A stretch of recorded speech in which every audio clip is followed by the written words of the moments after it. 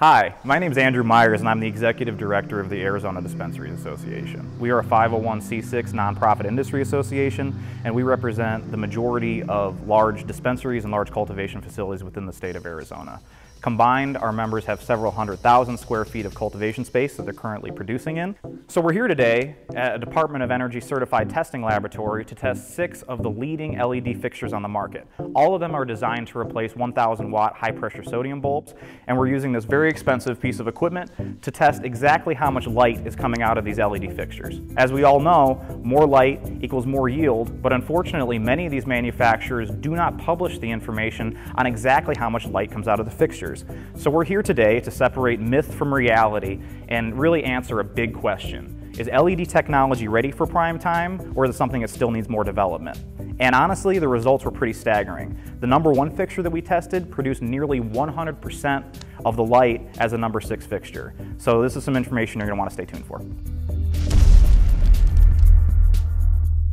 So this lumen number that we have on the box here correlates to the ppf number that we're going to be getting for the fixtures that we test in the 3-meter sphere. Now, very few manufacturers will reveal that raw ppf number, which is really like equivalent to a horsepower rating for that lights fixture.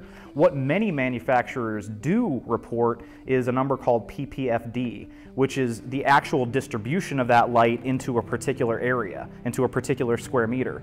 And many fixtures can generate a very substantial amount of light in a very small area, which is a very misleading number. So what you end up getting in practice is a hot spot over your plants in one very central area, but even 10 inches or a foot off center, the par levels drop off from something that's very impressive, say 1200 to 1400 par, down to a very low level, maybe 300, 400 par. And that's why we experience that uneven plant growth, where under the hot spot, plants do really well, or maybe are even overstressed because they're getting too much light.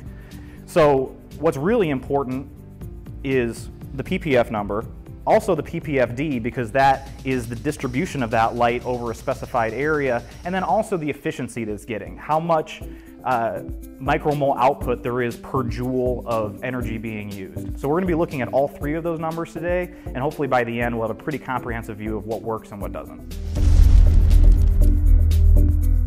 So this is the piece of equipment that we're going to be using to do the test.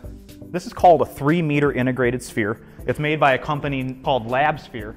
And as this slides open, you're going to see this very large piece of equipment that runs about $250,000 has a hyper-reflective coating on the inside. So what's going to happen is we're going to mount the fixtures at that mounting point. We're going to flip them on.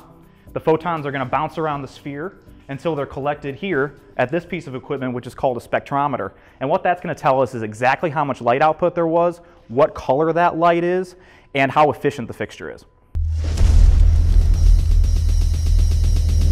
The 6 fixtures we're testing today are the Black Dog Platinum XLU, the BML SPYDR 1000, the BML SPYDR 1200, the California Lightworks Solar Storm 880, the Illumitex NeoSol DS, and the LSG Vivid-Grow.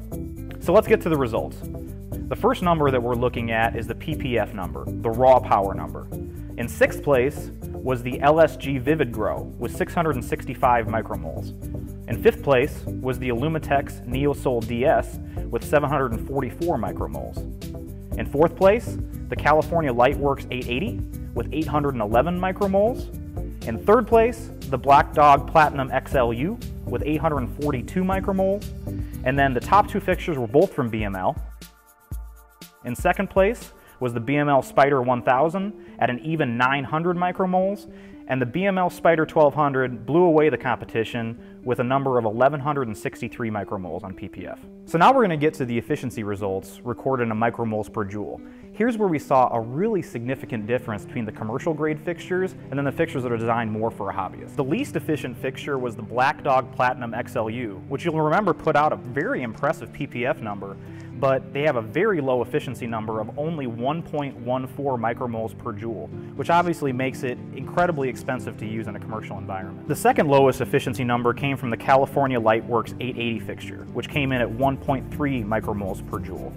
These are the 2 fixtures that we would really consider to be more hobbyist-oriented fixtures. As far as the commercial grade fixtures go, the least efficient was the Illumitex NeoSol DS, which came in at 1.45 micromoles per joule. But the top three fixtures actually have very similar efficiency numbers. The BML SPYDR 1200 comes in at 1.67. Slightly better was the LSG Vivid-Grow at 1.7. And the less powerful BML fixture, the BML SPYDR 1000, came in at a very impressive 1.73 micromoles per joule. We've completed our testing here today, and I think we have a clear winner. The BML SPYDR 1200 had by far the highest PPF output and had an efficiency rating that was equal to its closest competitors.